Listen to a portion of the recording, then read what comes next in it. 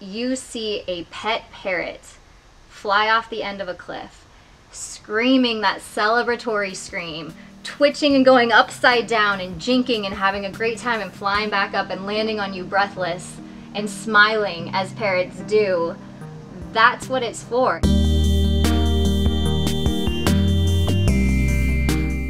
Hello everyone, my name is Marlene McCohen and this is George, and we have bird tricks here today. Hey, what's up everybody? I want to tell you guys honestly why they're on my channel today, because I think it's really important that you guys know that I will seek out the best information that I possibly can for you guys, and sometimes it doesn't come from me. So if you guys aren't familiar with their channel, you want to check it out, Bird Tricks. It's on YouTube. They also have a website, and they specialize in free flying parrots, which is a beautiful thing. So why are they here today? Because I was a little bit worried that I might have accidentally given out a misconception about free flight, and that's just how YouTube works. Sometimes you say certain things and you weren't committed to everything about it, and I just thought that I want to bring you guys the right information, so why not go to who I think and view as the experts on this subject, and we'll get to that myth in a minute. So I want to introduce you to this video, the top myths about free flying. So I'm gonna ask them your most asked questions about free flight, and if you want to know anything else, leave it in the comments. I'm so excited to have you guys here today. Okay, so I'm gonna be honest. So the reason that I came to you is because I did a video. It wasn't about free flight at all, but I had mentioned that it's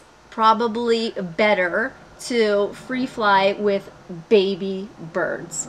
And the main thing was that I didn't feel like any of our birds were candidates for free flight. And to top it off, that we might not be candidates for free flight. Not that I don't admire it and love it, but I thought maybe I'd come to you and you could tell us Yeah, well, we tell everybody, you know, free flight is definitely not for everybody, but it's for every bird. And so if it can fit in your lifestyle in any way and you can do it safely and responsibly, we 100% encourage it. If it doesn't fit in your lifestyle because of a matter of factors, then that's okay. You know, we're not like an all or nothing. You have to free fly your bird, but it's so amazing, as you got to experience too, it's so amazing to see these birds do what they were designed to do. You know, a lot of people don't understand their respiratory system doesn't even work in full capacity until they're in flight. There's so much about free flight, from just their overall health, the beauty, the fact that it's freedom, it's what they were meant to do. It's definitely something that we're passionate about. And really where it takes your relationship level. Like, I've always been able to tell our students when we coach them through free flight, like, I know you think you have an amazing relationship with your bird right now, but you will be floored at where it can take it through this training, because it's so much fun for both the person and the bird, and you literally grow together. And that's really where the magic and the transformation is for me when coaching people through this. I think I understand you, because just when my bird lands on me in the house, yeah, like, it's the biggest like compliment, and it's just beautiful. So I can only imagine watching them outside. Yeah, you know kind of our situation in our house, and you are familiar with some of our birds. You met Vinny. Do you think we or any of our birds, knowing that they're rescues, some of them, we don't know how old they are. Rocky is 27 years old, right? 26 or 27. George is not a parrot trainer. What do you think? Yeah, you know, we don't work with parrot trainers. We work with normal people. Okay. Yeah, I was going to add to that. It's easier to work with normal people because there's no barrier or predetermined misconceptions or false beliefs that we have to break through. The people that are parrot trainers are the hardest people to get through. And we work with people that are like, I don't know, I got this thing. I didn't know it could fly, and we teach them how to free fly. That's most rewarding. Yeah, we like creating trainers out of people, because that's really what you have to become in order to do free flight successfully and safely. That is really what we look for. You know, ideally with older birds, the first thing we have to look at is just they have to go through a veterinary exam to determine that there's no sort of arthritis or underlying issue physically that's keeping the bird from being able to fly. But if all that checks out, there's no reason that Rocky couldn't be transformed into a free flying bird if you made the commitment and you wanted to do the training. So what kind of commitment are we talking about? Good question. Like where do we start with something like this? Like how long does it take? And so let me jump back to the how long does it take? Because the other part of what you're asking is you kind of alluded, like a lot of people believe you need to get a baby bird, or you maybe accidentally said it that was interpreted that you need to start with a baby bird. The reality is you can start with a baby bird, and it is so much easier. And it affords you to make a ton of mistakes. But there will be a point where those mistakes are going to catch up with you and you're going to lose a bird. Unless you get the proper training and understand it. With a baby bird, you could have it trained in 6 weeks to fly outside. I mean, it's a piece of cake. You're relying on what the bird does naturally, using your in-home situation, and we're talking 20 to 30 minutes a day. You could have a baby doing it in 6 months. The other side of what you were asking is, you know, are your birds candidates? I think as long as they don't have health issues, every bird's a candidate. Even if they've never flown before, there's different exercises, there's ways that you can try to encourage the bird to take flight by not forcing it, but actually encouraging it. And it doesn't matter if it's 26 years old, if it's 80 years old, or with the 45. Case that Jamie just recently did on our YouTube channel with the story of Morgan, this bird had a deformity. Yeah, so Morgan was actually born with hatched with a foot defect. So one of her feet just went right out the side. She had a toe amputated. She couldn't even step up. So if you think about a bird who, if I came to you and I said, oh, I have a macaw, hatched with a foot defect, can't even perch on my hand, doesn't know how to step up. Wasn't fledged properly, didn't learn to fly at the right age. Has been through about 6 homes. Do you think it's a good free flight candidate? And I trained her in 4 months for outdoor free flight. You know, another one is Storm, who is a 45-year-old Amazon parrot, incredibly obese, was on a diet, unfortunately, of hamburger meat because the owner didn't know any better. And that bird was transformed in 45 days to be an outdoor flyer. So a lot of the times on the outside, it doesn't look like a good candidate for free flight. But on the inside, if you really put forth that effort, any bird can be transformed as long as it doesn't have a physical disability to be able to, like, basically making it so that it cannot fly. Like it hurts him if he does. Yeah. So what you're hearing here is every bird's a good candidate. If they're physically able to, like if a human being is physically able to walk, they should walk. If they're not physically able to, they're a terrible candidate for walking. Same thing with birds. If they can't physically do it. And so that's the approach we've taken, and it has been so rewarding. It is so amazing to put your training to the test. When that bird comes back to you outside for the very first time, in fact, it's funny, we're filming this in Vegas. Our very first free flight was with our African gray Crested in Vegas, and wow. I still remember that magical feeling. We're holding on, and we're like, oh boy, here we go. I'm getting goosebumps thinking about it, and I let go, and it's like, do you trust me?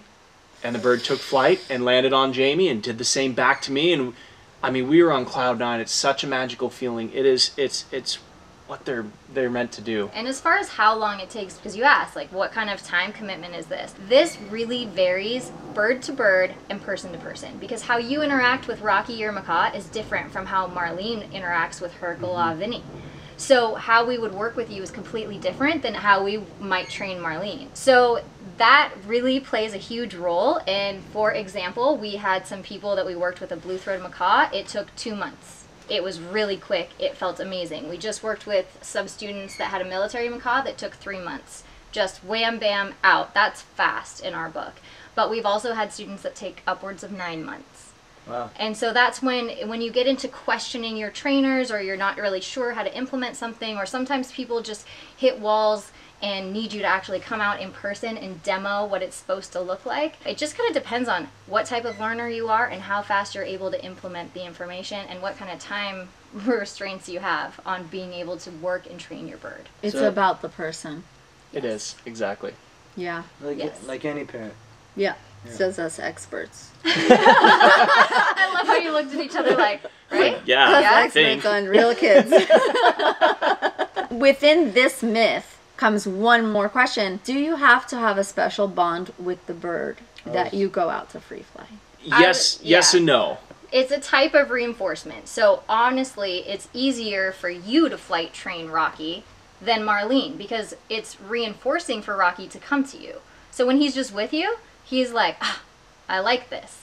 That is positive reinforcement. When he's with Marlene, he may not feel that way. So now she has to find something that makes her of equal value to you. And that's just going to make her work harder. So ideally, yes, you would want to work with that bond. It makes it easier, but that doesn't mean that you can't create that bond through training. Yeah, so you definitely don't have to start with it, but in this situation, we would start with you because that's where you're going to be most likely to get that initial flight. And then we're going to mention about the initial flight several times because that is the key. If the moment the bird discovers that it can use flight as a means of transportation, not to avoid something, but as a means of transportation to get what it wants, now you can flight train. So in your situation that you've got a better bond, that's where we would start. And we work with what the bird does naturally. We wouldn't have Marlene start with that bird because we're less likely to get that initial flight. However, once you've taught the bird that it gets a reward for flying to you, we can transfer that bond over to anybody and that relationship will build. You do want to have a good relationship with the bird because, one, it's going to happen naturally through the proper types of training and really understanding the training quadrant of positive reinforcement and negative reinforcement, positive punishment, negative punishment. There's all these things are happening all the time in a bird's environment, and it's really key and critical to have a very firm understanding of that in free flight because a great example is with one of our students. The bird flew to her because the bird, you know, liked her. I use air fingers because I hate to assume like the bird, oh, loves me, right? But the bird would fly to her because it liked her. She's like, yeah, good job. And she's shaking the bird and trying to pet it. Well, so the positive reinforcement was the treat, right? And the fact that the bird got to come to her. But then we were starting to chip away at that trust and that good bond because the bird may not have liked being shaken up and down. It wasn't a cockatoo. An umbrella might love it, and blue and gold macaw probably hated it. And then we had to film it in slow motion to show her trying to pet the bird. The bird's like ducking away from her hand. That was another plus punishment or positive punishment. So you have to have a good understanding of all of that when you get into free flight, and that's part of what we coach people through. But the relationship that you need to have develops as you do the training with the bird. So commitment-wise, you would be looking at, I would say, minimum 30 minutes a day. Okay. And it depends on you, it depends on the bird, it depends on your work training space, it depends on so many factors. But 30 minutes a day, so you're doing, you know, several 5-minute training sessions throughout the day, or a really, if you're working on longer flight training, you might get a little more time because of the amount of time it takes you to walk back and forth. So at that point, you're looking at repetitions, but roughly a half hour a day for 6 weeks to 6 months, maybe and more. honestly, with Rocky, because I would start where you would create an environment that he would do a lot of the training on his own. So it would be kind of camouflaged, as I would probably say, so that one of the things that we say with older birds is that you can set up an environment for them where they learn how to use flight as a means for transportation, but they're building the muscles on their own. So it's not you actively saying, Rocky, I want you to fly, yet. It's setting up like 3 foraging trees for him, and they're all connected and they're all touching, and he walks to get water on one, food on another, and his favorite toy on another. And every few weeks or whatever pace you need to go at for Rocky, you move them further and further apart. And what's going to happen is one day he's going to have to hop, or he's going to have to really lean to go over. And the next day he's going to learn that, oh, I can just stretch, and then he's eventually going to take that hop because he wants to get to that water or to that toy. And then he's going to eventually have that aha moment of using flight as a means for transportation. And it's going to happen at a pace where he built those muscles and it's not painful. It's just what is. That's his environment. And once he learns that, now he learns, hey, when I want to hang out with George, when I see George, I can get there. I don't have to be like, George, come get me off of this stand. And that is going to be the breakthrough moment with Rocky. But a lot of that training can happen without you having to be hands-on working on building his muscle. You can set up an environment for him to work on that all day by himself. The keys to this is you're building his confidence on his own. You're setting up so he builds his own confidence, because that is a big part of free flight. You have to have a very confident bird to be able to free fly safely. That being said, there's always a risk if you free fly, which I'm sure we'll talk about. But the other thing is, Jamie mentioned, just like with humans, when we work out and we haven't worked out for a while, your muscles are sore. Your bird's not going to have a bad association with the sore muscles, meaning you're going to flight train me. There will be no negative association with you attached to that, because the bird is making the choice himself to go from tree to tree and slowly build up those flight muscles. It honestly sounds to me like all the training that goes into free flight, especially if you have a bird that isn't familiar with being flighted at all, that's really good training for any bird. Yeah. It really and it's just like amazing training for any bird. Yeah, it's engagement, right? That's the true engagement. What else do birds do? So people can start with these kind of courses, and even if they don't want to go outside, yeah, you know, they can do it as a precautionary.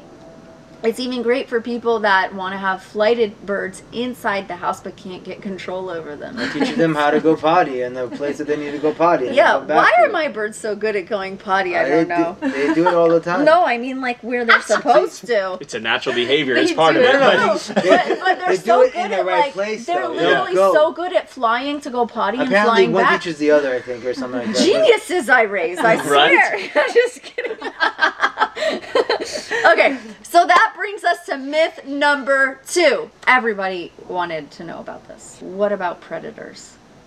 Okay, so when we first got into free flight training, there wasn't much information out there, so we wanted to dig deep and be very pessimistic for the safety of the birds. What's the worst that could happen? Fly off or eaten by something.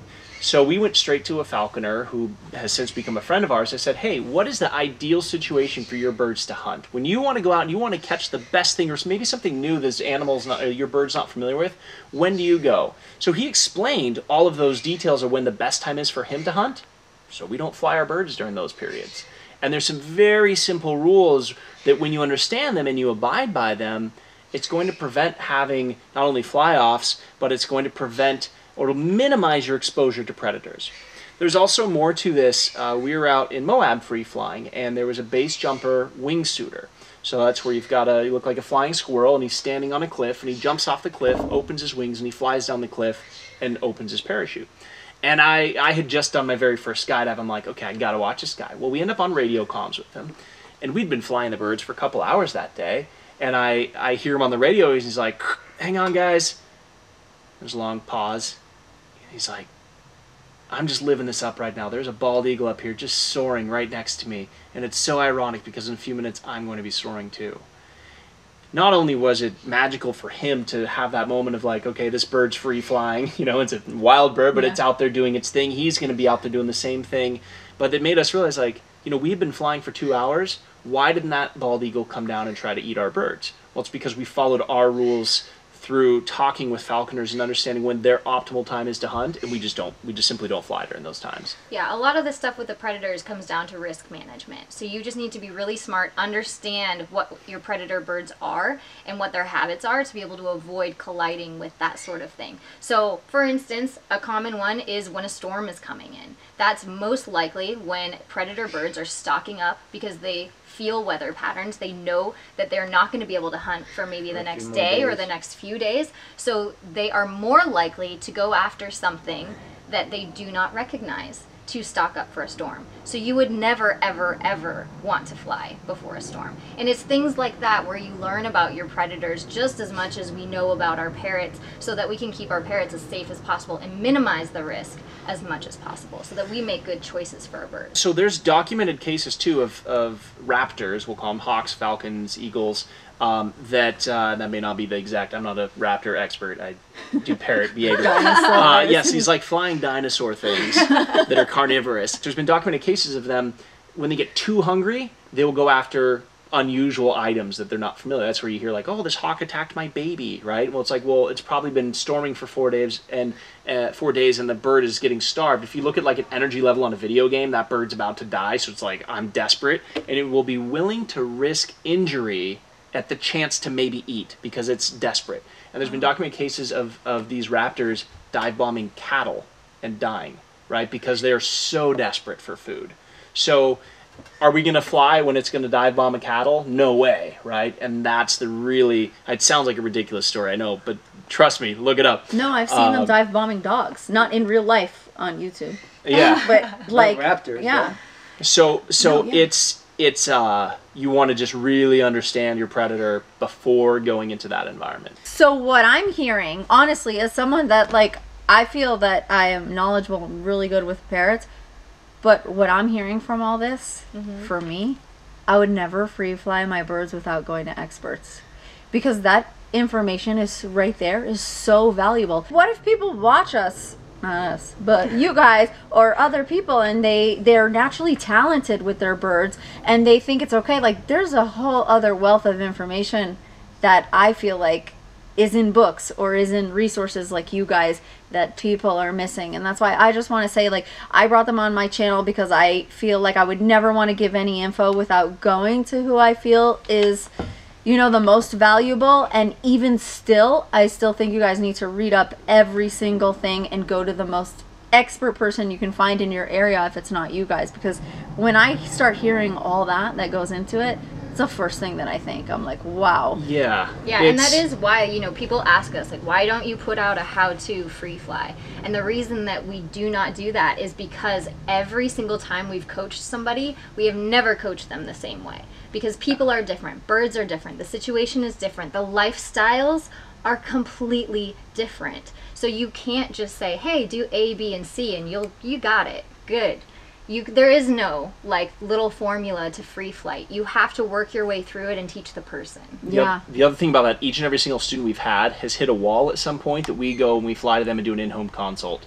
And there's only so much you can teach online, and that's even like customized one-on-one video going back and forth and coaching them for the moment that they need. So we don't go through our curriculum, we go through what they need. But again, even with that, they hit a wall, and so we fly out to them and we see exactly what they're doing wrong and we fix it. The challenge, jumping back to an earlier question about the baby bird situation, the challenge is there's a misconception with the baby bird. Hey, yeah, you can have success in your first year of free flying. The longer you have that bird without getting proper training for yourself, the more likely you are to lose that bird, because you're going to have a false sense of confidence based on how easy it was to train it when it was a baby. But you have to, there's so much you just have to learn. And obviously we suggest coaching, even if people don't go to us as coaches. I would say I'm almost positive we're the most expensive free flight coaches out there. But so if it's not us, like hey, I don't Discount code below. Discount code below. But there's a lot of reasons for it, and one of those reasons is that we commit 100% to them, and because of that, these people become great friends at the end of it. We become like family with all of our free flight students. But we also require a high price because we expect a level of commitment from them. If we set it too low, I am not going to waste my time for somebody for a month for them to quit. That's just not in my cards. I don't want to do that. So keep that in mind for anybody out there who is looking for free flight. What is your level of commitment? What coach is best for you? Again, if it's not us, it's somebody else. That's not the point of me saying this, but I agree 100% you need coaching.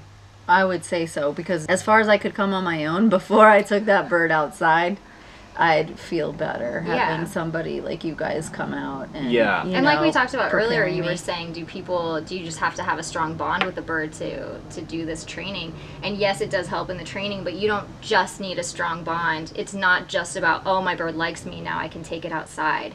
It is so little about that when you get to the point of going outside that I think most people would be shocked. Yeah, I agree on that. Don't get me wrong. I wasn't asking that because of that. I was just saying, is it going to make it easier because of that? You know what I mean? Like, does it get past a few other barriers that you have to get through anyways? And completely, yes, it does. And I think that just a lot of people see a really good relationship, maybe the great relationship that we have with our birds, and think, oh, well, my bird loves me that much, now I can take it outside. And there's so many different aspects of free flight that it's not just one thing. A lot of the reason that they see that relationship that we have with our parrots is because of free flight. It's not, what didn't necessarily start that way, it became that way through the trust and the bond and the training through free flight. And when it comes to coaching, think about this. Michael Jordan, arguably the best basketball player who will ever live, still had a coach. So it doesn't matter, like, everybody I think should put their own pride, their own ego, their own perception aside and say, how could I benefit from a coach when it comes to free flight training? There's no guarantee, but to increase the likelihood for a safe flight.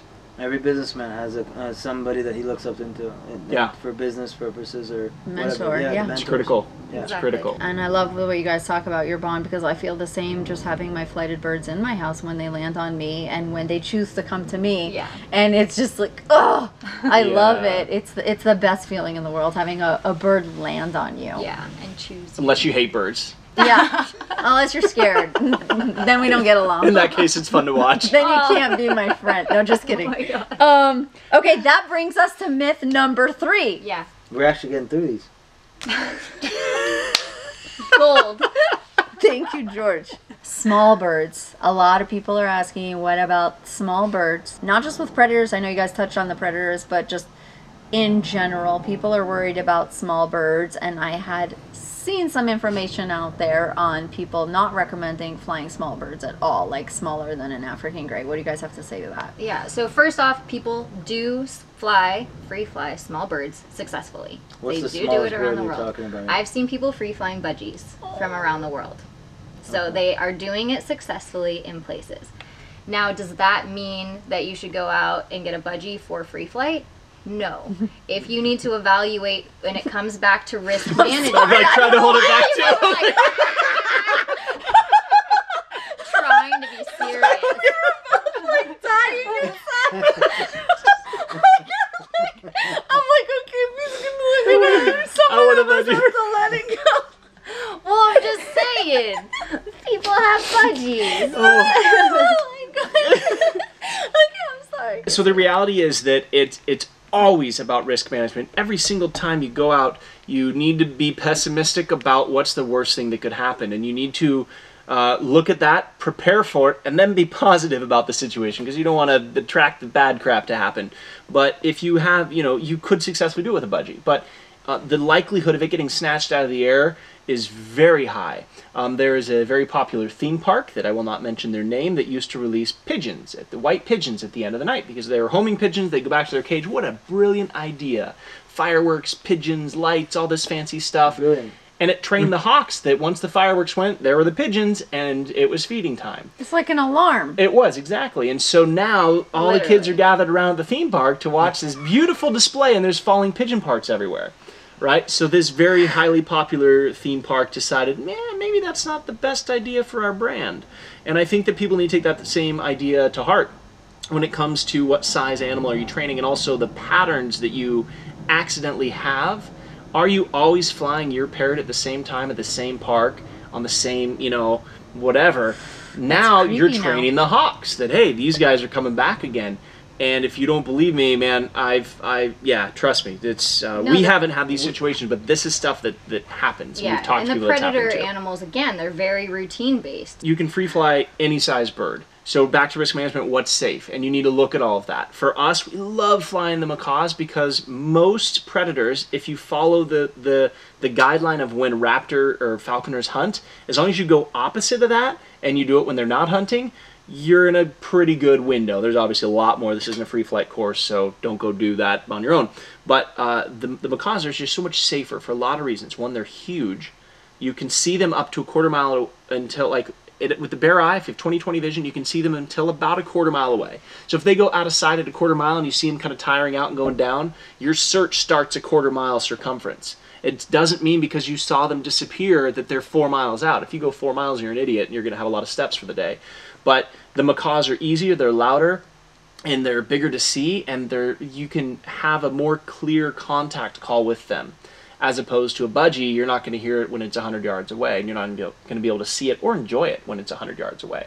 But the macaws, to us, that's kind of that's the best. It's the strongest, the safest, the most reliable, the most predictable body language, the list goes on and on. And we started with an African Grey because we thought that was going to be the most difficult, and she has a lot of different challenges because of their intelligence level that we have to address. So not only is it size, but it's also intelligence level. Are you a capable enough trainer, I say this to everybody watching, are you a capable enough trainer to address those really complex problems that African Greys and Amazons are going to present? Because they will be 4 steps ahead of you all the time. So that's why we started with them, because we wanted to learn the most that we could, and we figured if we can do it with an African Grey, then we should have great success with the other birds. But at the end of the day, I'd say the bigger the parrot, the better for safety. Let me ask you a personal question that some people might be wondering. Like you said, there's always a risk. Where do you weigh the value? Like, where do you say to yourself, there's a risk? Some people would be like, there's a risk, I'm not taking it. And some people are like, there's a risk, but what motivates you to take that risk still? What's the reward, is what you're saying? I would say that out of the two of us, I'm more likely to take a risk than Dave is. He is my, when people say, hey, this is my better half. No, seriously.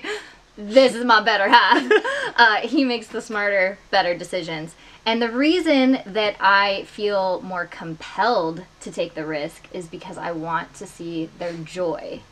And so, for example, we have many free-flying parrots, and my favorite thing is to let them all out at the exact same time and watch the chaotic explosion of celebratory screams and flying all happen at once, because it's pure joy. It is so much fun, and I love it. It's high risk to keep eyes on more birds than you have hands or fingers. So is it the smartest? Is it the least risk? No. That moment, and it's hard to describe to somebody who doesn't have multiple birds that fly. It's something you have to experience. And that is why I'm more likely to push and more likely to be like, hey, could we fly the medium birds? Because it is higher risk. And he is way more likely to say, hey, just so you know, we're not flying the Galahs today. Hey, just so you know, this isn't happening today. And I know it's a boundary because he knows I'll push, because how guilty do I feel bringing a macaw and a galah and only flying the macaw? I feel guilty. I want to see the joy in the galah as well. And so it's hard for me to reel in the right decision because I want to see the joy. On that point, today was one of those days we're driving out to the flight zone, and given the weather patterns yesterday, I said we're not going to fly Bondi much, right? I knew that we wanted to do a little bit, but I knew that the longer we kept her out, the higher the risk we were taking. So that's how we help manage the risk. And sure enough, as we're driving out, we saw a hawk sitting on the fence posts. So we made the right decision to put her away when we did. And so a lot of it, as weird as this is going to sound, is trusting that inner voice, trusting your gut feeling. Never question your gut feeling. It's there for a reason, and it's trust it. And so that's one of the reasons, one of the ways we manage the risk. The other side of that is taking a look at the complete opposite. Everybody watching your channel, I would like to assume, has a pet bird because they love them and they want the best for their bird. The challenge with this is most people think the best thing for their parrot is to clip its wings so it doesn't fly into a window and break its neck. That's logical. I will give them that. And then they think to put it in a cage to keep it safe and give them a 24-hour buffet so they don't have to work for it. As we talked about in our last conversation for our channel, animals like to work for their food. Birds in the wild, what do? They fly around all day. They look for food. They dig up, they tear apart in the hopes of maybe getting a meal, right? And when you look at that, and then you stuff a bird in a cage, give it 24-hour access to food, you're going to get fatty liver disease, you're going to get fatty tumors, you're going to get just all sorts of different obesity issues with the parrots. And they're not going to be as happy because they don't get to engage with you all the time. So although the intention is, oh, I want to keep him safe and he's pretty, let's make him happy, you're just making him fat and stupid. And destructive. It's like actually taking a kid and putting food in front of him and just having him sit by himself in a certain area and saying, there you go. Yeah. And then going off. Yeah. Yeah, you're right. It doesn't make sense. And so the risk to us is, would we like that life for our birds, or would we rather see them free fly? And so for us, the answer is obvious. Within those boundaries, we are very cautious on what risks we do take, though. But it's a quality of life thing. And by the way, to top off what you guys said, that's why people's birds are destructive, because they're looking for things to do, and they're bored. You know, and so when you have birds eating your furniture, it's because you're not replacing it with another activity for them to do. Exactly. That brings us to myth number 4.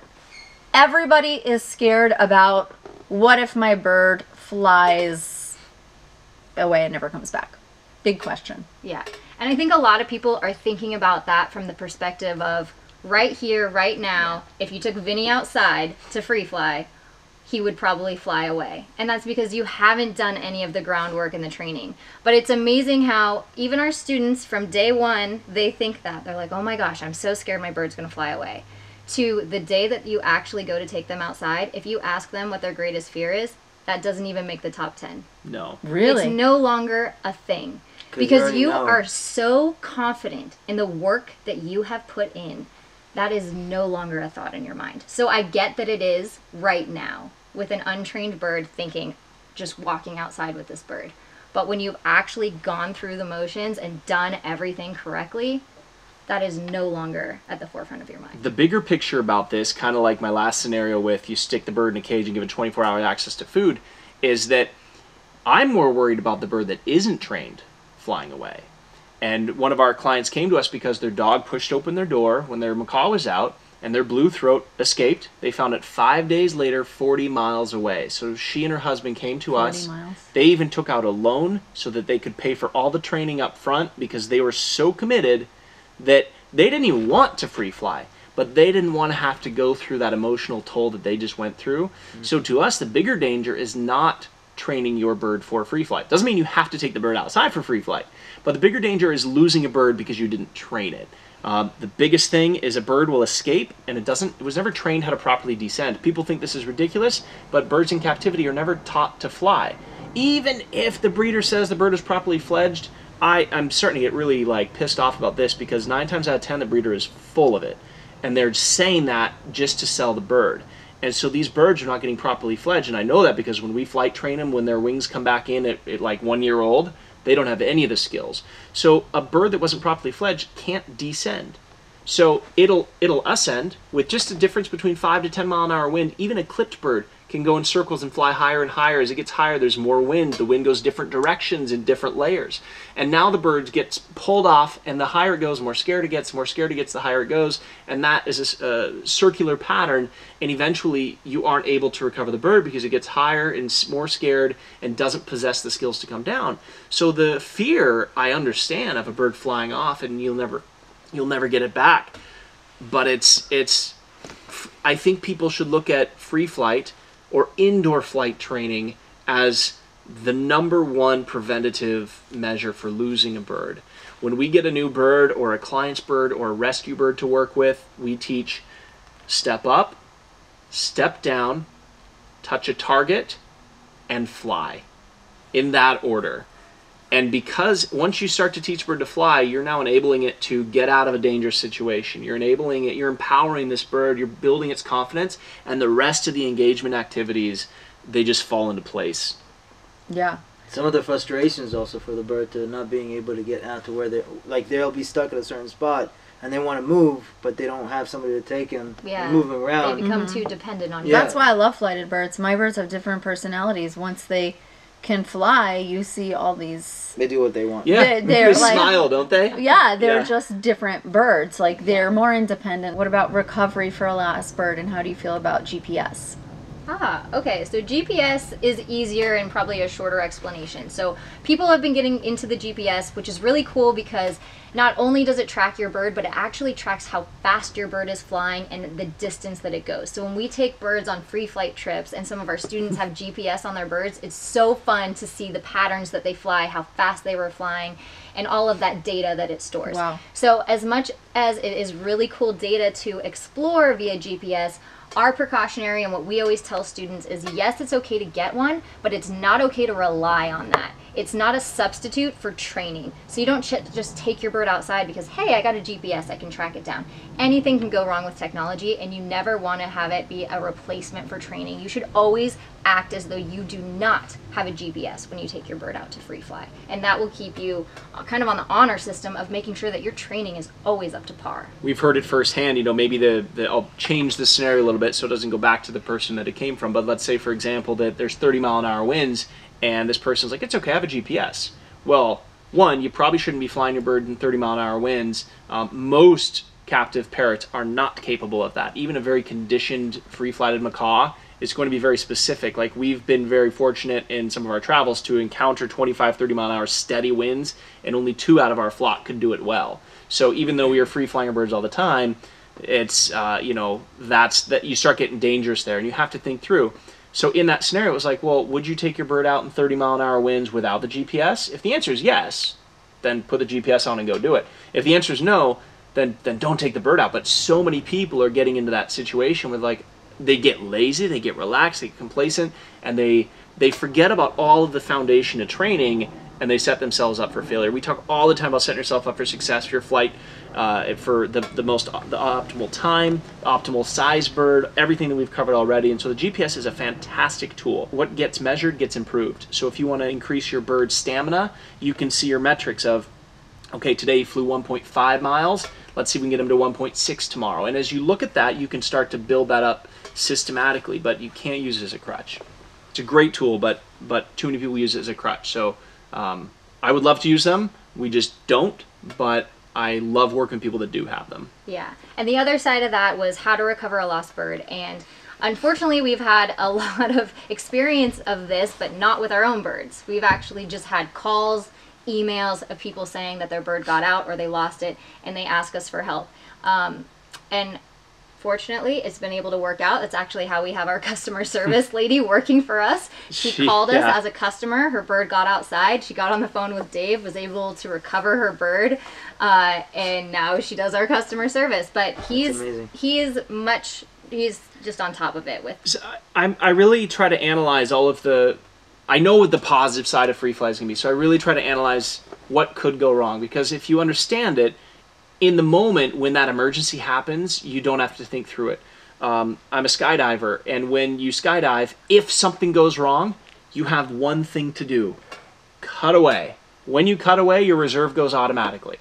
So I know, no matter how stressful, that in 7 seconds I'm going to impact if I don't fix that parachute. I have one action. Cut away. Saved. Right? So you want to take out all of the emotional thinking that's going to happen in a recovery situation and think, what is the one thing I can do? So, like cutting away with a canopy for a parachute, you want to think through, okay, what was the wind direction? How far can that bird go? Use my earlier reference. If you just saw the macaw barely and he kind of disappeared, but it looked like he landed, go a quarter mile and start making small circles in that area, getting bigger and bigger and bigger and going. A client of ours that came to a master class, he was really interested in free flying his African gray, and I said, you know, I remember saying afterwards to the host, I said, I hope he doesn't do that without coaching. And so sure enough, a week later, he lost his bird. Oh. So he calls me up, and I said, well, hey, so I pulled up an aerial shot of the exact spot he lost his bird. And I looked at it, and I said, why don't you check this rooftop? Because I looked at the winds, I looked at what kind of bird, what size. Sure enough, he went up the roof there, the bird was. So it's easy to put yourself, if you plan ahead of time, like, okay, we're in a new environment. Today, where could the birds have landed? They would have maybe gone and crashed, but there was not even a tree for like 5 miles, right? So likely they either were going to come back, maybe land on a car or behind a bush. And so that's pretty easy. When you start adding three-dimensional complexity to it and the winds, now if you're in a city, you need to start to understand what is your bird's capabilities. Most of the time, the birds are not trying to get away from you. The bird is scared and it's going to look for the first place to land. So look for the most realistic, easiest place to land that the wind would have pushed it to, or if it was flying, birds will fly into the wind to land. So if it's a skilled flyer, it's going to be landing into the wind. If it's a not skilled flyer, it's not going to understand it, and it's probably going to get pushed by the wind. So now you have 180-degree different direction to go. So you need to understand what your bird's capabilities are. So all this is pre-planned before we even open the door to the cage. What's the worst case scenario? We have radios. You know, where we were today, our cell phones had LTE service yesterday. Today I didn't even have one bar of anything. So we have, I actually went out and bought FCC licensed radios. We have our very own channels. They can be scrambled because a lot of people can hack into them. If you're worried about it, you know, it's just one more factor to consider. And we have our very own private frequencies. So if we're in Moab where there's a lot of people using the Motorola radios, we don't have to worry about interference. We're totally set. There's also, like, Garmin makes a great mapping GPS radio, so you can see where you've already tracked where you're looking for your bird. There's so many tools available out there, but the key to that is pre-planning what's the worst that could happen. So if and when it happens, you already know what to do. What I'm hearing, because what I know is the opposite of logical is emotional. And so what happens is people don't have the tools when they're emotional to think that kind of logical. 100% true. And so you have to be prepared with those kind of pieces of information before you lose your bird, because no matter what, the emotion sets in and all logic goes out the door unless you have that information in your back pocket. Myth number 5. Okay, this is one of those dramatic questions that, you know, when people want to talk negative about free flying or even training your birds to be in magic shows. What about the idea of withholding food? This might be one of the things that people are like, well, I'm not going to free fly my bird because they have to be trained to eat. And shed some better light on that for me. Like and I'm chomping bit. So the concept, let's define the concept of withholding food. Please. Everybody has a different perception of what that is.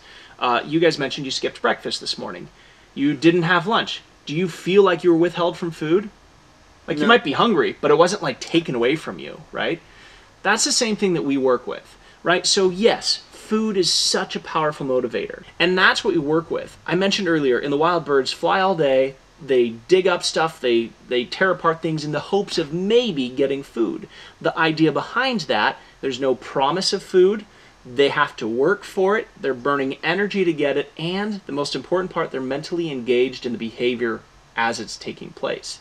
So withholding food is too aggressive of a term, and I think it paints a very bad picture. We don't withhold food, but we do manage how often and how the bird gets it, because they need to be mentally stimulated and challenged in captivity to fully thrive.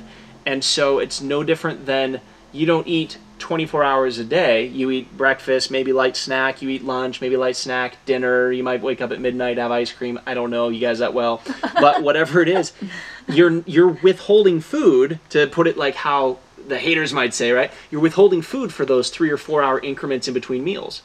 That's all we do, right? We're saying, hey, you know what? You're going to be a little hungry, and so that's probably going to be the best time to work with you. Let's go fly at noon. Or whatever it may be for that case. You know, you may not need to use food for Rocky because he enjoys being with you. Whereas he doesn't enjoy being with Marlene as much, so you may need that extra incentive to make it worthwhile to come to you. And so building on those relationships, you know, a lot of it is never withholding food as much as we're always the bringers of food. So we would never take food away from our bird, but we do give it at specific times, and we try to make it so that the value of treats is very high. They don't get nuts and seeds for nothing. They don't just get them in their daily diet. Their daily diet is like, we treat them as though stuff. They're athletes. They are athletes because they are free flying, and we want them as strong flyers. So they are getting a very fresh food in the morning and a very organic pellet at night, and those treat foods, those are what we use for training. And the only time they see those are for those tricks and those behaviors that we ask for. For you to feed your kids. Exactly, and it makes them high value. If they're getting those on the daily, they have no value to use as a reward. And although we still want them to get those foods, we want them to get them in a productive way. She hinted to something that I need to clarify for everybody. She said, we're always a giver of food, we never take the food. This is so critical. Here's the scenario.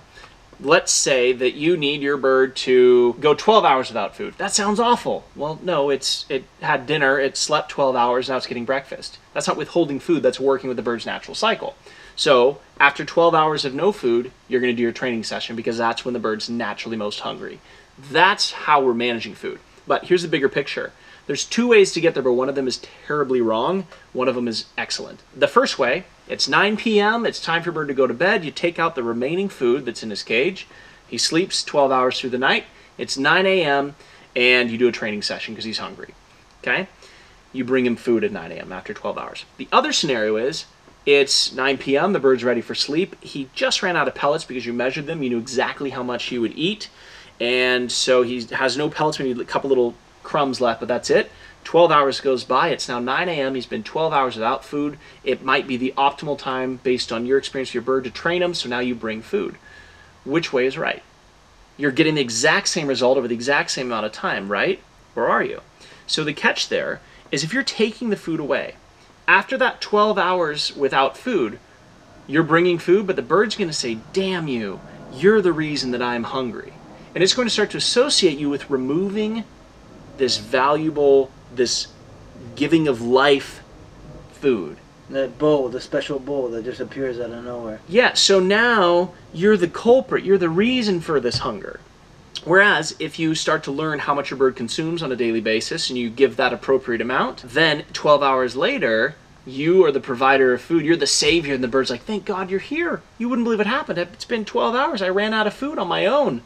And thank you for giving me this opportunity to work for it. So I just want to clarify that, because I don't want people to take food out to go try to flight train at home, because you will totally screw over your relationship, potentially irreversible in as little as a week doing that. So let me just clarify, because I know there's some people that need things spelled out for them. One, the term withholding food is completely incorrect. You're kind of budgeting their food according to how they naturally are eating it, and then you're benefiting from the time that they're naturally hungry. Exactly. Okay. You're being a dietitian for the animals. That's the first thing. The second thing that everyone needs to realize, which I think is very important, is that you're creating essentially a foraging for the bird as well, right? So the bird is getting to engage and interact and be rewarded. Yes. So it's almost like they wake up and they have fun time, and then they get their treat because they were hungry anyway. Exactly. And you're working off their natural eating schedules. Yes. And then so basically they're being engaged, they're getting to forage, and I would have thought that, oh yeah, like how does this schedule work? Which just reinforces the idea that this is not the information that is available to everyone naturally when they first start to free fly or even work with animals. So that's another validation that it's really important to go to somebody that knows. Exactly. I mean, just think about I'm not someone that's great in the kitchen or anything. Like George is the one that prepares all the chop and does all that kind of stuff. So just thinking about like figuring out how much the bird naturally eats in itself is very complicated. Yeah. You know, I need to go to sleep knowing that if I run out the door, worst case, there's food in the bowl.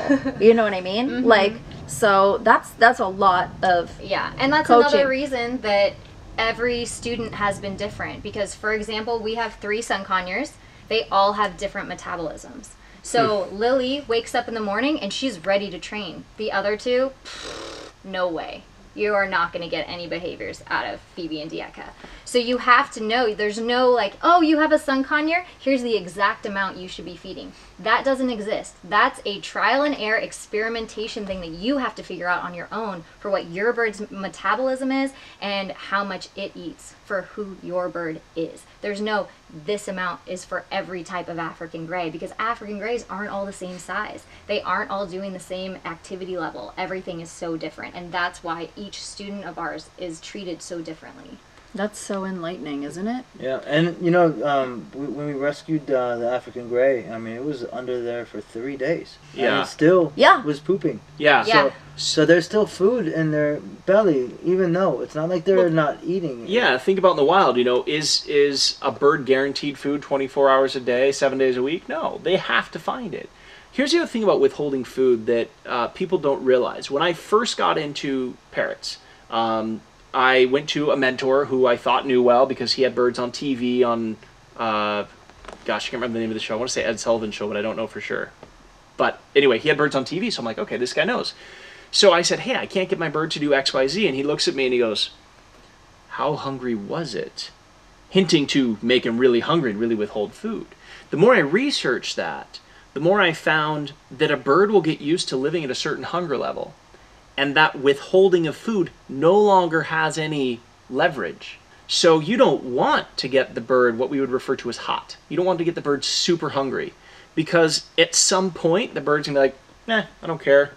I'm used to this feeling of pain now. And then now that's just a downfall for them. And then you lost all your leverage. So as you so perfectly restated it, it's about working with their natural feeding schedules and setting up engaging, enriching environments to help them learn to fly. And honestly, you want that treat value to be high so that they're engaged enough to learn. If an animal is too hungry, they're so focused on the food, they're not learning anything. And that's not the point. We're teaching. We're not just having them follow food. Myth number 6.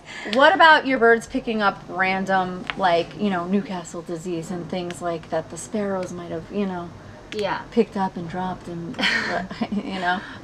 Well, we call our style of free flight freestyle flying. And what that means is we send our birds to fly, and they will usually go for 2 to 5 minutes in the air, or even shorter, sometimes longer. But they have a very fun exploratory flight, and they come and they land back on us. Yeah.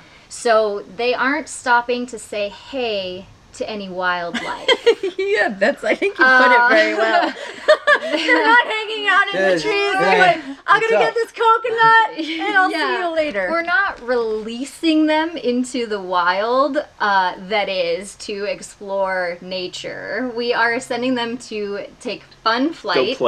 To go play. Does that mean they can land on like a tree as well then? They're outdoors loose, so they could. Yeah, they definitely could, and there are juniper trees in Moab which make their breath smell real nice. But for the most part, and trees aren't usually a problem unless your bird won't recall off, and so we don't have a problem with our bird maybe not being able to stick a landing, lands in a tree, then completes the flight. That could happen based on wind change, but they're not hanging out in a tree all day and hanging out with the sparrows. It comes down to risk management too, right? Like, what is the likelihood that our bird's gonna meet an infected bird and examine its feces, right? Thank you. Yeah. Thank you. Let's get a if graphic of that. If it was a dog, I would understand, but like, yeah. So I don't think it's that easy to fly behind another bird. Anyway. No, they, so with our style, like she said, freestyle, it's about like they go fly, they go play, they come back to us. There's other variations where people leave them out all day and they call it at liberty flying, and in that scenario, I would see that their risk is probably going to be definitely going to be higher because we don't know what that bird's doing all day long. It comes back for dinner, and at that point, those birds are pretty much simulated wild birds who come in to eat, right? So, and they can be kind of pet-like, but that's where you have to be more careful, is in that scenario. But with our style, like our birds never even landed on anything other than us. So there's very little risk of exposure for them, you know, eating another bird's. Yeah. Okay, she cut me off. I was gonna go there. Sorry, guys. Yeah. So I don't know if this is myth number 7, but this is the last question that somebody asked me to ask you, and I don't know if other people are wondering about it, but it's interesting. Is free flight for you? Are you getting a benefit out of it, or is it for your bird? Like, some people might think it's for the notoriety of flying a bird, or is it about you, or is it about the bird? Yeah, this is definitely about the birds, and I feel like people have to come and experience free flight to understand what it means to the birds. We aren't the ones out there flying, but we are the ones out there witnessing their freedom, and it's something to see it on YouTube and online, and it's like, oh wow, it's so pretty, birds doing what they're meant to do.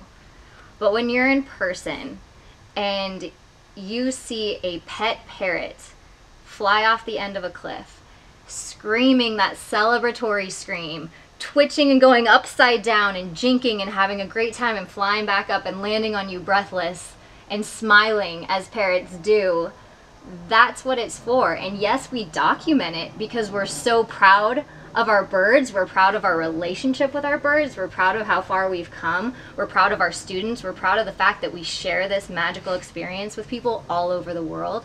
And I wish that we could spread it even more. I wish we had multiple versions of ourselves so that more people could learn at a quicker rate. But it's for the birds, and that's how it started out, is that we tour so often that our free flight trips, they're bird trips. And that's why we don't invite, everybody's like, hey, can we come out and hang out while you guys have your bird trip? And we're like, no. Like, I'm sorry, but this is for our birds. And if we invite other people to come out, what happens is we end up answering questions the whole time, not focusing on our birds, not paying attention to our birds. And the whole reason that we're there is for them. This is for them. This is our gift to them as far as how to give them freedom while still living with us. Here's the reality. There's people out there that I'm sure do it for the pictures and the selfies and the this and that and the ego, right?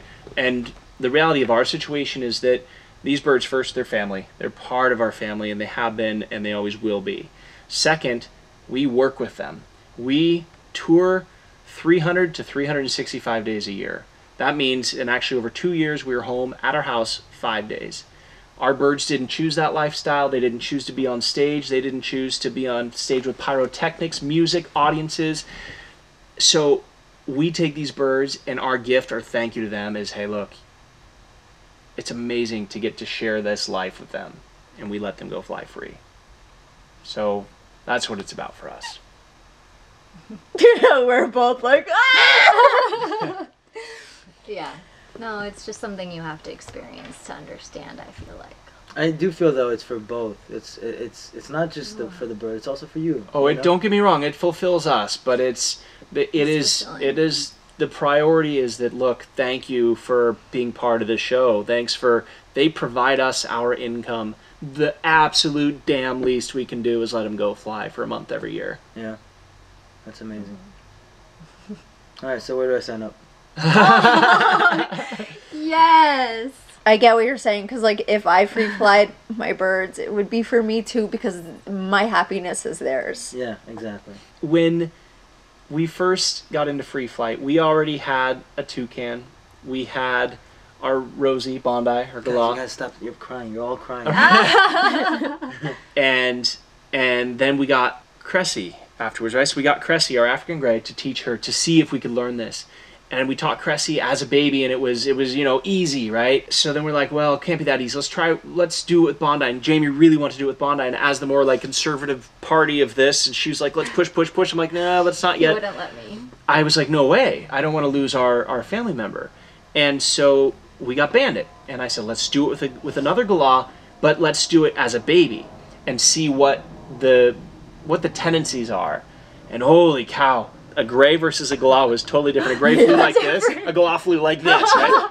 And so this progression went on until finally we're like, okay, I think Bondi was like 7 or 8 by this point. We even like, put her on a harness, and I remember we would fly her on a harness. That's as far as he'd let me go. He goes, you can harness train her and put her on a harness, and we'll fly her back and forth. Which we really strongly advise against. There's so many things that can go wrong with that. We took our what's the worst that could happen? Let's prevent this. So we had a very safe experience at the flight training with the harness. But even with that, it was like, oh, I was so nervous. Then, I still remember it. We took off the harness, and she looked at me like, are you serious? It took us like 8 freaking years to have that trust with that bird. And I let her go, and she flew, and was the yipes and the joy. I kid you not, and you know, as an owner of a Galah, when she came back, she was grinning ear to ear, and man, now we trust her with it. It took us a while because we had that bond. We were more careful with an adult bird than we were with the baby. And again, the babies are so much easier. The adults are so much more difficult because of you're dealing with history, you're dealing with everything, but stubbornness, everything. And it's less about flight training with the older birds as much as it is breaking bad habits and breaking through these barriers that they have, and lack of confidence or bad habits even. And when you do it with an adult bird, you just have so much more respect for what goes into this, and you have such a better understanding of what you've put in. One last thing I want to say, like, I feel like I have to say this because people are going to ask me. People said, like, if we would have flied Picasso, and I know that, like you talked about the risk, people said, why didn't you clip his wings? And it's like, one person wrote to me something that stuck with me. They said, I understand you took a risk for the better life of your bird. Like, if you just saw, like, Picasso fly, and, like, he could fly anywhere like a hummingbird. Yeah, he was really... And he took care of himself, and I wanted to give him that, and I always knew it was a risk. I didn't feel like him so small would be the best candidate for free flight, and I want to, like, clarify that, because a lot of people are like, well, if he would have free flight, Picasso would have not been, like, the first bird we go to free flight, you know? But I am confident that he's doing well out there, because those kind of birds, because he was so self-sufficient in the house. Do you know what I mean? Like, I don't believe somebody found him. I believe he's out there foraging because that's what he knew how to do in my home, you know? Yeah. So I understand your risk, like, versus their joy. That's why I asked. But I didn't want to say it before. But anyway. So that is it, guys. I hope that you enjoyed that. If you have any more questions for them or anything you want to know, leave it in the comments. But you can also go over to their channel. You want to say your channel name? Yeah, our channel is youtube.com/birdtricks, and we just kind of specialize in working with your average parrot owner who needs help in biting, screaming, whatever it is, we can help. And our motto is to save birds one person at a time, because it all comes down to the actions you take. So hopefully you can reach out to us, Marlene, anybody else, find a coach, do the best you can. Now that you are armed with the knowledge of what to do, don't just sit there on that knowledge, go out and take action. Yeah, spread the knowledge. Yeah, but spread the knowledge that you don't take this as just enough knowledge. You know what I mean? Like, really go out and research everything you can. Reach out to these guys. Reach out to anybody else that you know is valid in the field before you do anything. And stay tuned for Rocky's free flight journey. And stay tuned. That would be fantastic if Rocky could be free flight trained. To be continued. To be continued. All right, we love you guys. Bye.